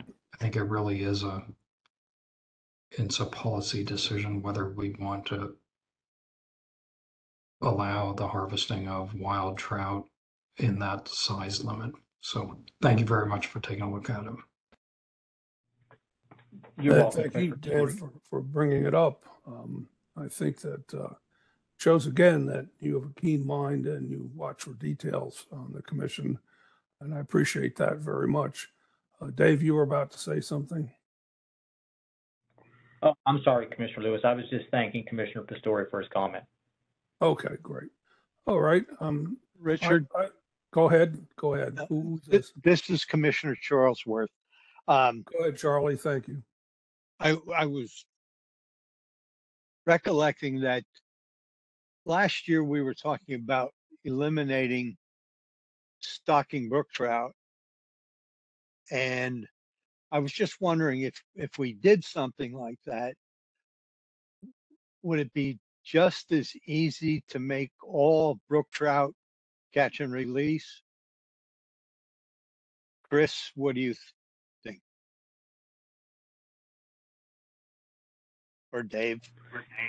Yes, thanks for the question, Commissioner Charlesworth. So we've looked into catch and release regulations for brook trout and other wild trout waters in the past. We've discussed this, I think, a couple of times on various fisheries hatcheries committee meetings. One of the things that we come back to, and we'll get at this as Dave mentioned in his presentation with the on the ground survey of our wild and stock trout waters to get a better estimate of harvest. Certainly it's going to vary by stream section or stream itself, but typically what we find is that on most streams, harvest is not the limiting factor for the population. So we've taken the approach as not to limit harvest where we don't feel that it's going to have a population level impact. Part of this evaluation that Dave had described will help us to answer that a little better. And I hope that helps with your question. Yeah, thank you, Chris. Appreciate that. Okay, this is You're welcome. Commissioner Lewis again. Charlie, I too have looked into that kind of concept that you have of catch and release on brook trout, and not just here in Pennsylvania, because I just intuitively felt that catch and release might, increase the populations. And, every research study that I looked at or tried to find in other areas and surrounding states, just most recently in Virginia, I made some inquiries, verify what Chris just said, that it just implementing catch and release in brook trout streams has not had a long-term effect on the population of brook trout in the streams, which just seems weird to me, but I guess I believe the science. Any other questions or comments on this? Richard, I appreciate your comments there. I'm just not sure I agree with all of that from the standpoint is we don't know. And I guess erring on the caution to brook trout and protecting them, what's the downside to that? But we don't have to go into that now. Yeah. And the other thing, and Dan's point is well taken with if we're stocking bigger fish, I understand the motivation to with his question on that. One of the things that always comes back to me, though, I just think anglers in general, and I could speak for myself, can't always discriminate size unless you're taping out a fish. So, though our intentions are good that we may change it and it may lead to saving wild fish from being harvested, it always circles back to me that, it's just tough to,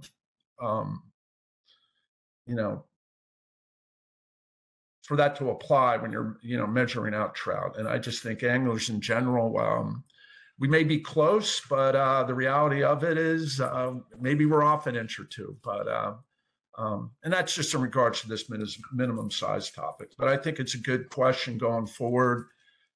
And if the staff would still look into as part of this equation about the catch and release of the brook trout to protect the brook trout, whether that would be a limiting factor in harvesting them, that's another question I have too. But if you could look into that with this other data and proposal and proposed topic here, I think that would be good going forward. So thanks. Richard, this is Commissioner Charlesworth again. My comments were based on size limitations and not basically the harvest. By making them catch and release, size is not a concern at that point as to regulations. Okay, I understand your point. I think that every one of us are concerned about our state fish, the brook trout, and I would encourage all of us to be tuned in to any research that we can unearth that would help us preserve and protect this fish. Most of what I'm reading says that climate change is the biggest threat to brook trout in terms of warming of our streams, particularly in the higher forested areas. But it's going to take a lot more facts and finding, and I also encourage the staff to be alert for research that would help us understand how to protect this vital resource. Any other questions or comments on this proposal before we move on to the next agenda item? Okay, hearing none. The next item up, I think I have it correct this time. I'm not going to go through the whole introduction, but it will be Chris Kuhn reporting to us on some emergency action taken on Atlantic striped bass by the Atlantic States Marine Fisheries Commission. So Chris, would you go ahead, please? Yes, thank you, Commissioner Lewis. And my name is Chris Kuhn. I'm the director of the Bureau of Fisheries. And as Commissioner Lewis stated, I'm going to be taking you through the next two. Well, this one and the final agenda item here for us today on our committee meeting. This one, it pertains to the Atlantic striped bass fishery, specifically the fishery in the Delaware River estuary and West Branch Delaware River. So this is a slide that you've seen before because we've taken similar actions based on ASMFC, Atlantic States Marine Fisheries Commission actions in previous years. So in 2020, under Addendum 6 to Amendment 6, which was passed by the Atlantic States Marine Fisheries Commission, Atlantic Striped Bass Board, the minimum size had been changed to reflect what it currently is now, which is 28 to 35 inches in the Delaware River, West Branch Delaware River, and estuary. And that is for two different geographic areas. Basically, the estuary area from the Calhoun Street Bridge is managed a little differently and also offers a spring fishery for smaller size limit between 20 to 24 inches. But I'll focus here more on this action. And again, this is a species overview, just describing the characteristics of the species. Striped bass are an anadromous species, and they annually return to freshwater river habitats, estuarine habitats in the spring, primarily for spawning. And we do have a very popular fishery in the PA waters of the Delaware River and estuary. And so at its May 2023 quarterly meeting, the Atlantic States Marine Fisheries Commission Atlantic Striped Bass Board approved an emergency action essentially to implement a 31-inch maximum size limit for recreational striped bass fisheries, and that's coast-wide. So it does not just affect Pennsylvania, it affects all states that are member jurisdictions of the Atlantic States Marine Fisheries Commission. And the action was to be effective immediately from May 2nd for at least 180 days, which would take us to October 28th. And the reason for this action is there's a lot of data that's collected by ASMSC and analyzed, and it was determined that there was extremely high recreational harvest estimates applied to the stock assessment from 2022. It was nearly double, the harvest was nearly double that of 2021. And so as part of the Addendum 6 to Amendment 6 that I previously mentioned, there's stock rebuilding projections that are calculated on an annual basis to get to a target biomass by 2029. And once the new harvest estimates were applied to the Atlantic coastal stock, the probability of achieving spawning stock biomass target by 2029 fell from 97% using old estimates to 15%, so very low probability of rebuilding. And so just functionally, a management board with ASMSC may take emergency action to address different circumstances. In this case, when the conservation of a coastal fishery resource or attainment of fisheries management objectives is at substantial risk for unanticipated changes like what we saw with the increase in recreational harvest in 2022. And as I previously mentioned, part of the emergency action is to implement a 31-inch maximum size limit for 2023. And one of the reasons for that size determination is to protect a very strong 2015 year class that's coming into the current harvestable slot limit. So by lowering the upper limit from 35 to 31 inches, this would protect a large number of that 2015 year class that would hopefully then contribute to future spawning activities and better year classes in the future. Now, the ASMSC may extend this emergency action for an additional 2 periods of up to 1 year at future meetings. So I don't know if that will happen. The board will be meeting again in August and again in October, so we'll have more information as to the duration of this.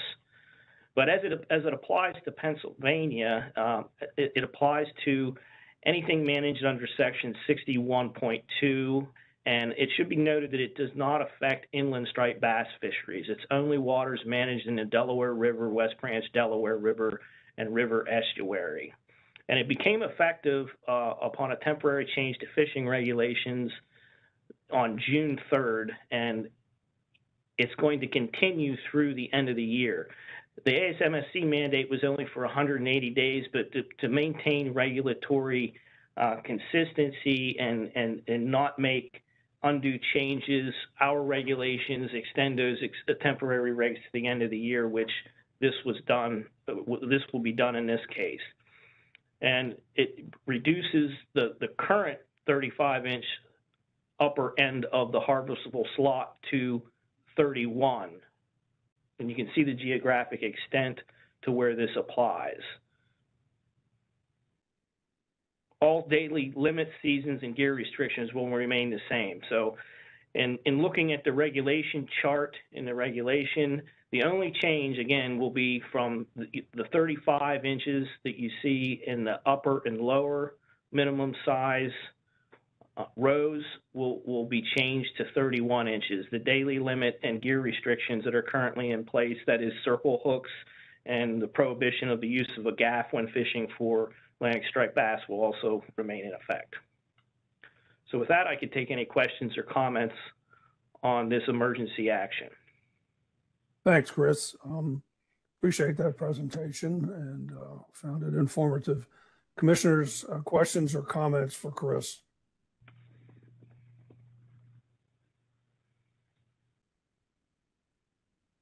Hearing none, Chris, I'll ask you then just to move ahead with us your wrap up of the voting items that you're planning, the staff are planning to bring before the July quarterly commission meeting.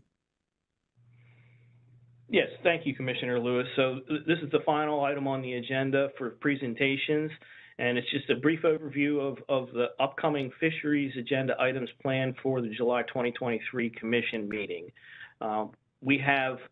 There are 7 voting items planned for July, and staff will provide full presentations pertaining to each of these items being proposed for consideration at the July meeting. So I'm just going to provide a high-level overview of the topics here, and some of these ones we've heard a lot more comprehensive discussions on already. The first being the final rulemaking item, and that is the amendments to Chapter 71 and 73, essentially the revision and creation of a new Chapter 71A. So that was already covered in detail. I'm not going to repeat anything here on that. Moving to proposed rulemaking, again, this is another repeat item that we plan to bring to the board for proposed rulemaking at the July meeting. And you just heard a detailed presentation from Dave Nyhart discussing the potential miscellaneous special regulation to apply to 12 of the 13 stock trout water Class A sections that are managed with Commonwealth inland water regulations. And so moving on, then next up is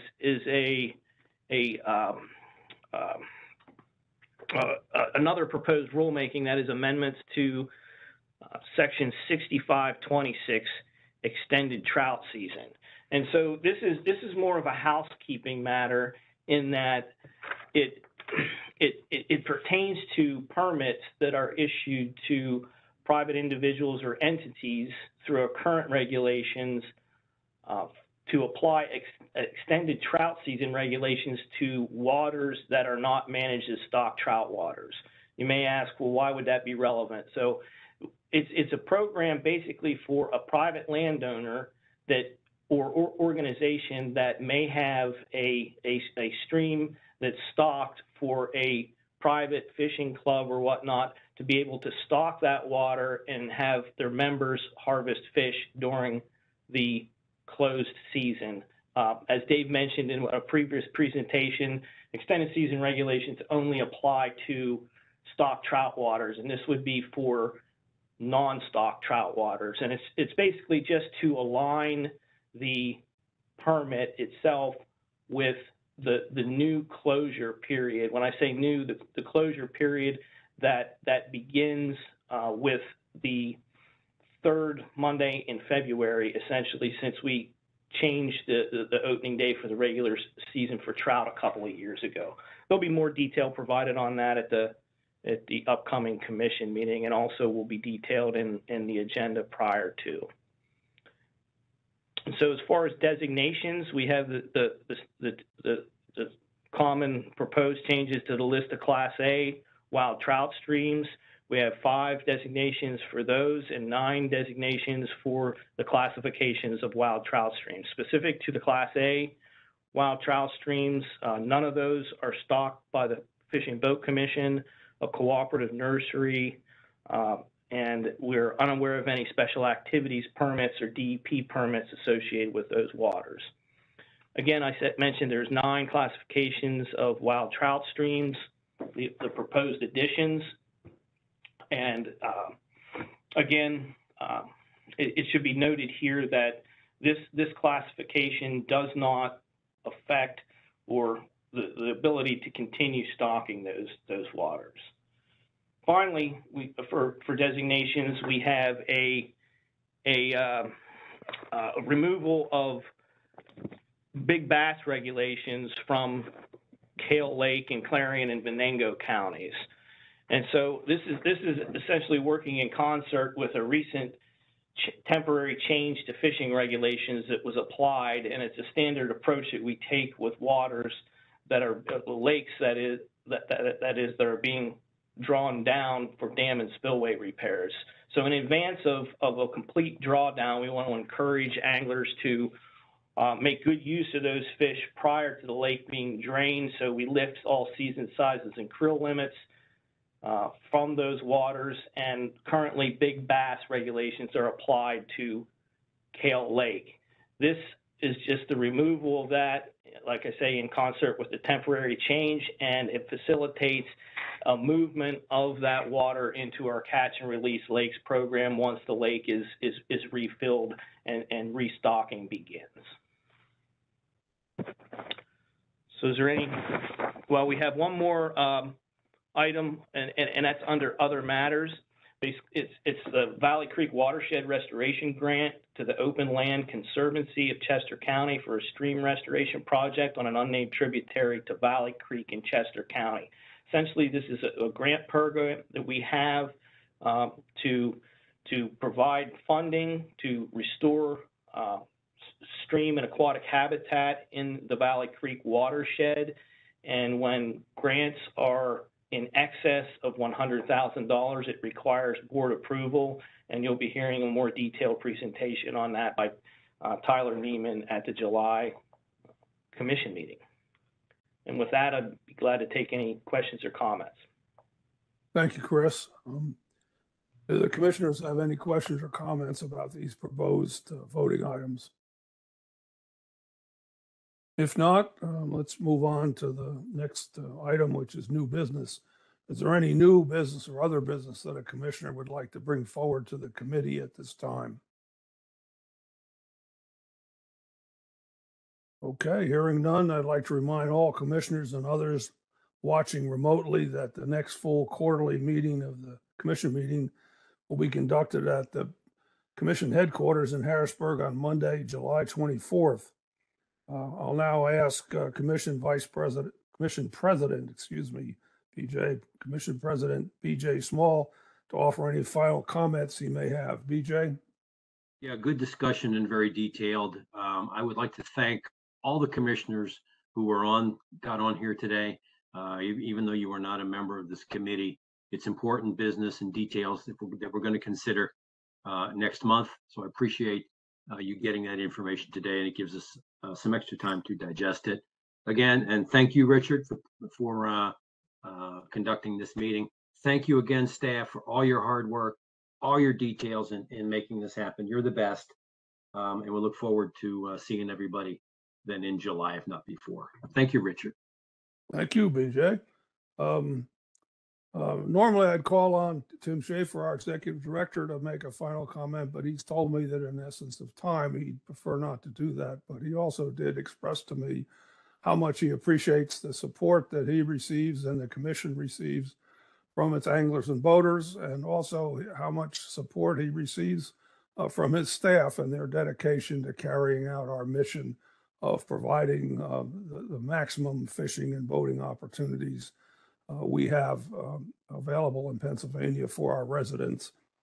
I want to tell you that I'm privileged to have served as the chair of this committee for the last year. This will probably be my last committee meeting that I chair, because we'll be electing new officers at the July meeting, and there'll be a rotation of officers and also likely new chairs for the various committees.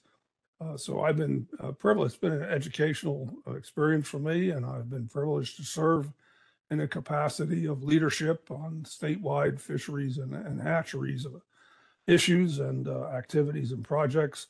I want to offer special thanks to Chris Kuhn, the director, for his guidance. I'm a person who has a background in natural resources, but that's in forestry. I'm a professional forester by original training, so I really did not have and do not have as much expertise in the area of fish biology and other things. And Chris has always been helpful and very patient in filling me in on things that he's very knowledgeable about, and it helps me serve better in a leadership position. And also as one who's had career-long responsibilities in planning and conducting meetings, I would also be remiss if I didn't recognize and thank the commission staff who worked behind the scenes today to set up our virtual meeting and broadcast it to the public. Your work behind the scenes and making these virtual meetings work effectively and correctly is very much appreciated by me and by your fellow commissioners. With that, I declare this meeting of the Commission's Fisheries and Hatcheries Committee adjourned at 12:13 p.m. Have a good rest of the week, everybody, and be safe. And if you're out boating, please wear your personal flotation device or life jacket, and be safe. Thank you.